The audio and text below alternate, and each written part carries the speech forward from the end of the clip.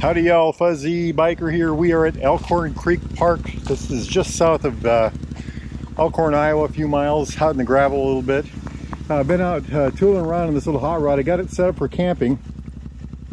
Also, I've got that cat delete pipe. I got a little bit of information on that and how that's performed. I think I've got, I can't remember, 120, 130 miles on it since I put that pipe on, 140, something like that. And it's worked beautifully. It's louder, makes a little more noise. I expected that. I was able to keep the look of the original bike. This all looks standard except for the chrome. You can see a little bit of chrome here and a little bit of chrome there because the cat delete pipe was chrome. But I was able to use the old muffler. Do I have, besides noise, do I have more power? And the answer is absolutely. I have more torque. I think the key word is torque. I found myself going up hills easier. I found myself not losing as much speed. You know, where I used to go 50, 55, I was going 60, 65. So I think that was pretty good. The big test, there was a big hill just out of town here, and there's two in a row. The first hill I would always get down to about 45. I'd have to shift down and to hold that, and the second hill I'd have to shift down too. And this time I was able to hold 45 without downshifting on the first hill, and the second hill I went over to about 60. So it did make quite a difference. Into the wind. You know, again, it gave me another 5 miles an hour, I think, on average. Very happy with it. It's not a, you know, solve it all. Now it runs like a big bike thing, but it works pretty darn well. I'm very happy with it. For the I can't remember what it was, $159, $159. It's $159. And the 30 minutes that it took me to put it on, it's absolutely worth it. Now I'm curious about the DNA filter. I talked to a guy today. He has the same bike. He had a DNA filter and a cat delete pipe, and he said it just made all kinds of difference when he did the DNA filter. Talked to another guy today, same thing. He had a Meteor, I think, which is the same engine, and he had the same thing with a Fuel-X system also. So he had a DNA filter, Fuel-X system, Fuel-X Lite, and the cat delete pipe, and he said it just ran like a dream. So do I want to do that? I don't want to do the Fuel-X system because that's, you know, quite a bit more money, a couple $100, I think. I might do the DNA filter. I just put a clean air filter in this one a week or two ago, but when that needs changed, you know, in 5,000 or 6,000 miles, I might go with the DNA filter. Other things, camping. You can see I got a big old bag on here. I wanted to see how this would work. I'd promised I was going to go camping this weekend. I just did 4 days of Missouri. We did 3 nights, 4 days of Missouri camping. We did that in the pickup truck, and I wanted to see how the rig worked on the motorcycle. As it works out, I have to be home tonight, so I can't camp tonight. But I thought I wanted to see how the rig worked. So I put this on the bike. This is a big bag in here. I've got a tent, bedroll, and a sleeping bag of all things. I've also got an air pump right here, and some other things. I also took my Royal Enfield, right there, Royal Enfield Cardon Law jacket. No, this is not my Cardon Law jacket. This is my Royal Enfield Nervik jacket, which is, I got the liner out of it. You can see some dirt and dust on there. And I've got that strapped to the back.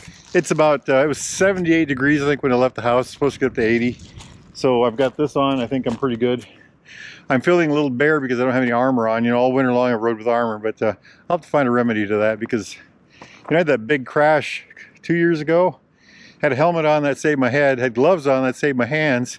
Well, where did I have damage? I broke all these bones through here, and I had road rash from about here down the middle of my back. So if I would have had a better jacket on, and that's why I bought these jackets, because I want protection. So I'll have to figure that out. These are my Royal Enfield Alpine Star gloves. These are a couple of years old. I got all this at Baxter Cycle, by the way, except for the bag. But the bike, everything, Baxter Cycle, BaxterCycle.com. It's worked pretty good. If I'm going to camp with this, a couple things. One is I need a chair, and that was one of the reasons I didn't want to go tonight. And I couldn't really figure out how to do it. And I've got this kind of stretched out as max. When I went to Missouri, I took bag chairs with me, and I could take a bag chair with me.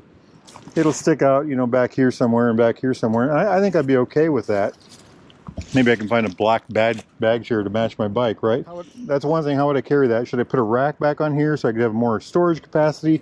Well, the idea of this bike is I want to use it for trips within 200 miles of home, you know, and so I really need all that extra storage.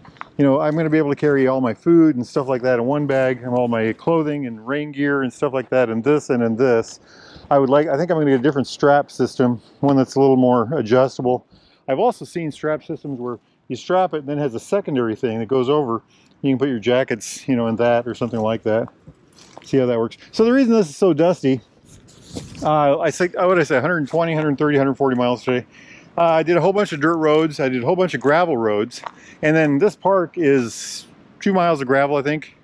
So, you know, we got a little dust on here.